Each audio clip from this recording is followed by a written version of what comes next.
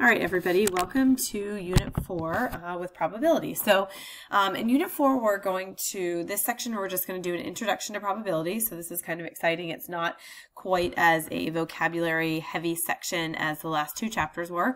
So this will be a little bit more mathy than your last two chapters. But I would just highly suggest, as you're working through Chapter 4, to do as many practice problems as possible.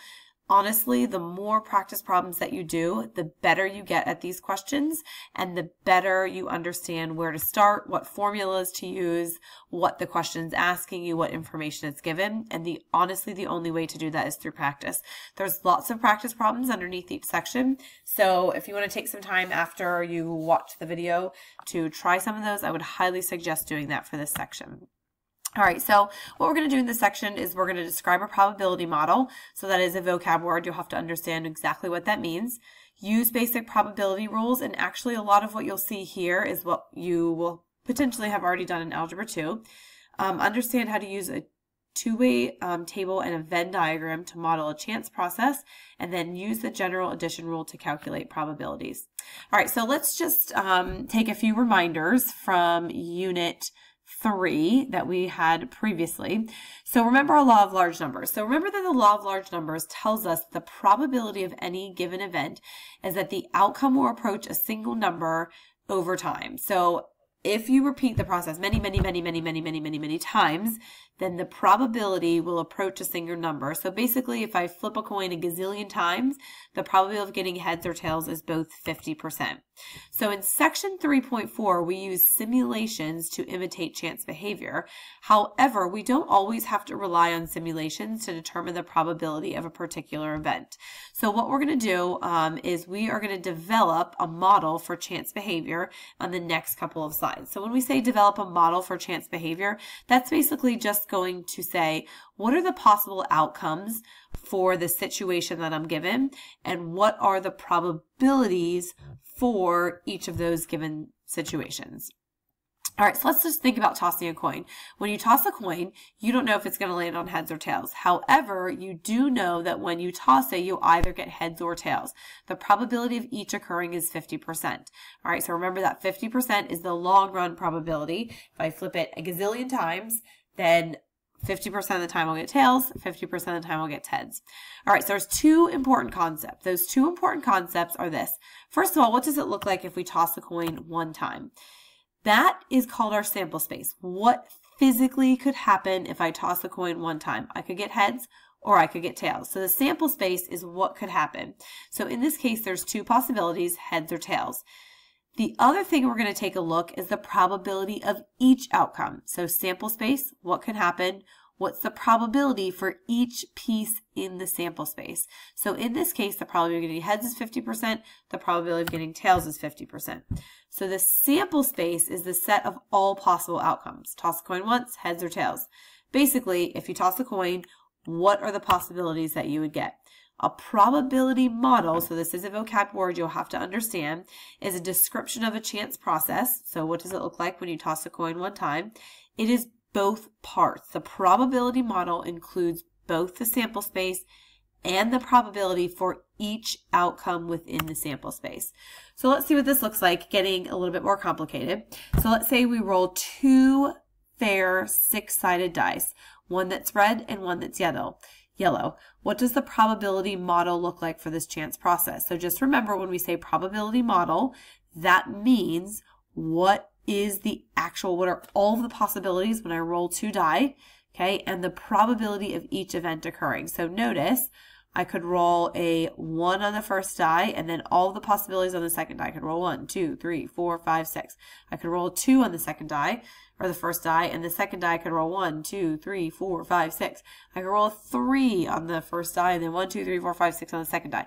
So these are all of the possible combinations that when I roll a die, 2 times that I will get. Okay, so my sample space is 36 outcomes. Now, since the dice are fair, each outcome is equally likely. So remember that the probability is going to be the outcome of each event occurring. So this event occurring, this event occurring, this event occurring, this event occurring. Since they're all equally likely, each outcome has a probability of 1 out of 36. So this is my sample space and this is the probability. Together, those are called your probability model. All right, so let's take a look at something different. Suppose we have a box that has 4 red, 2 blue, and 1 white marbles. We're going to draw a tree diagram that represents the sample space, all right, if we draw 2 marbles without replacement. So that means we're drawing one, we're keeping it, and then we're drawing a second one. So think about for a second, on this first column, that's going to represent what are the possibilities that I could have when I draw the first marble out of the bag or the box, okay? So my first draw, when I draw it out, I could get red, I could get blue, or I could get white. Now the probability model says, okay, number 1, I have to give the sample space and the probability. What is the probability I get red? Well, there's 4 out of a total of 7. There's 2 out of a total of 7 for blue and 1 out of a total of 7 for white. Now, on the second draw, I've taken a marble out. It's in my hand. Think about it. On your second draw, you only have 6 marbles left inside of your box. So on the second draw, if I got red on the first one, I can draw a second red. I can now draw a white, or I can draw a blue if I have a red one first. Now look at the probabilities here. Notice I had 4 reds to begin with. We're assuming on the second draw that since I started with red, I have drawn a red. So now I only have 3 reds left to choose from, and I only have 6 in the box because I started out with 7, but since I have one in my hand, there's only 6 left. Okay, there was still only 1 white marble. I'm assuming that I didn't choose it. Still 6. There's still 2 blue marbles. I'm assuming I didn't choose it. All right, so same thing with the blue one. Okay, so if you look at the second one, I'm assuming that I have a blue one first, so I haven't used any red, 4 out of 6. White still 1 out of 6, but blue is 1 out of 6 because I'm assuming that my first draw was blue. Okay. Okay, now let's take a look at the last possibilities that we have. Let's say on the first one that we draw a white marble, so 1 out of 7. Now notice on the second draw, we don't even have the white as a possibility because I'm assuming that I drew white on the first one and there was only 1 there. So my probability of getting a 0 on the probability of getting white on the second draw is 0 because I have none left in the box. I can only get red or blue. If you wanted to, you could write this out. Red, red, red, blue, red, blue, blue, red, blue, white, blue, blue, white, red, white, blue. Okay, and that would be your sample space. So just remember your second. Your denominators is 6 because you've already pulled 1 out of the box. You started with 7. You have 1 in your hand, so you only have 6 left. And then there's no white one on the last draw because you always assume that you got the color that you started with. Okay, so here's our sample space if you wanted to write it out that way. Totally up to you.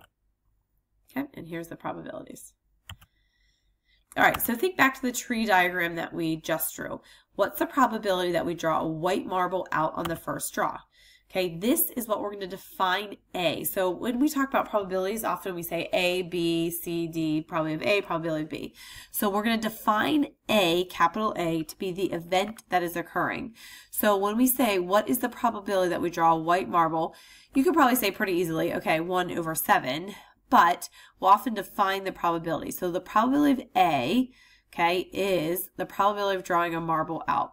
It's the number of outcomes that correspond to A. So how many ways can we draw a white marble? That's 1. Over the total number of outcomes in the sample space, there are 7 marbles in our box. Okay, so the probability of drawing a white marble on our first try, 1, there's 1 of them, 7 marbles in the box. And that was just this portion right here on your tree diagram. Okay, so it gets a little bit tricky whenever we're taking a look at multiple probabilities, all right? What is the probability that we draw a red marble on the second draw? So what are the possibilities? Let's think about this.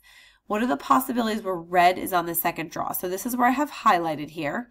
So the 3 possibilities are red, red, blue, red, and white, red. Okay, what are the possibilities of red is on the second draw? To get the probabilities of each event occurring, we multiply across the tree diagram. We're going to go over this later. Those events are independent. That means when I draw a red on the first one, that doesn't affect what I get on the second one, but we're going to go over that a little bit later. So basically, I know I can have red, red, blue, red, white, red.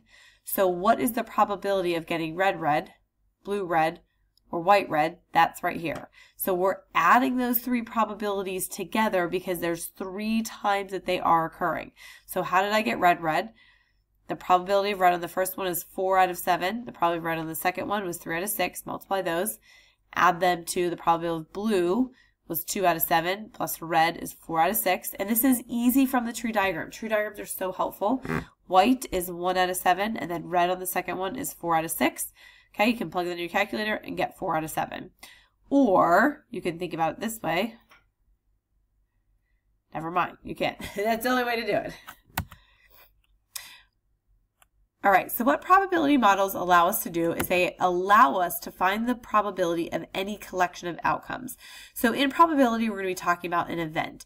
An event is any collection of outcomes from some chance process.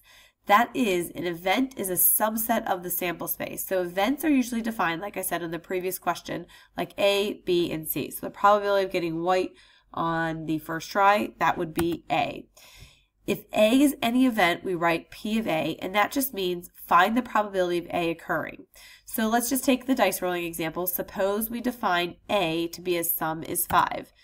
All right, so how many possibilities are there? There's 1, 2, 3, 4 possibilities when I roll 2 dice, and the sum is 5.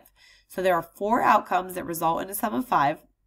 Since each outcome has a probability of 1 out of 36, the probability of A, or sum is 5, is 4 out of 36 because there's 36 possibilities, and there's 1, 2, 3, 4 ways I can get a sum of 5. All right, so take a look at this next one. So suppose B is the event sum is not 5. What is the probability of B? So think about that whole diagram and what that means when I say that the probability that the sum is not 5. Remember that when you roll 2 die, the sum is either going to be 5 or not 5. Those are all of the possibilities. When I say sum is 5, that's 4 of them. Sum is not 5 is going to be everything else in that probability sample space. Remember that probability is always between 0 and 1, where 1 is a 100% chance of the event occurring.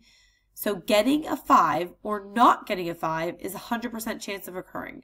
So if I were to have all the sample space here, here's getting a 5, everything else is not 5, so the probability of getting 5 or not a 5 is 100%. That's definitely going to occur.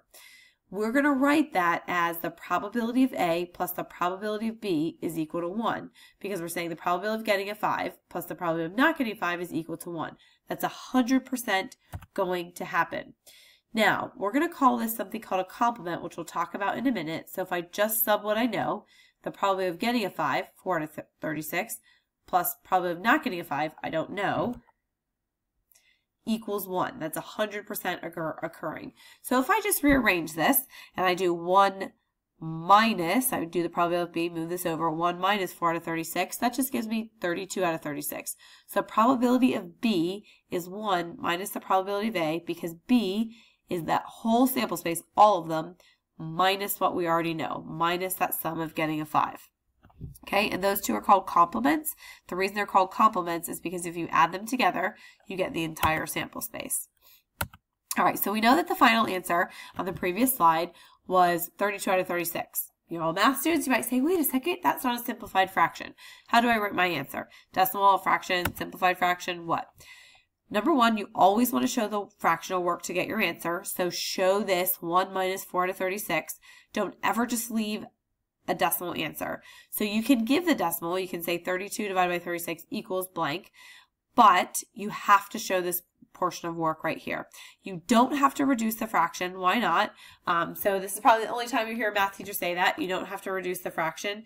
And that's because it just makes us more easily be able to compare the answers at the end.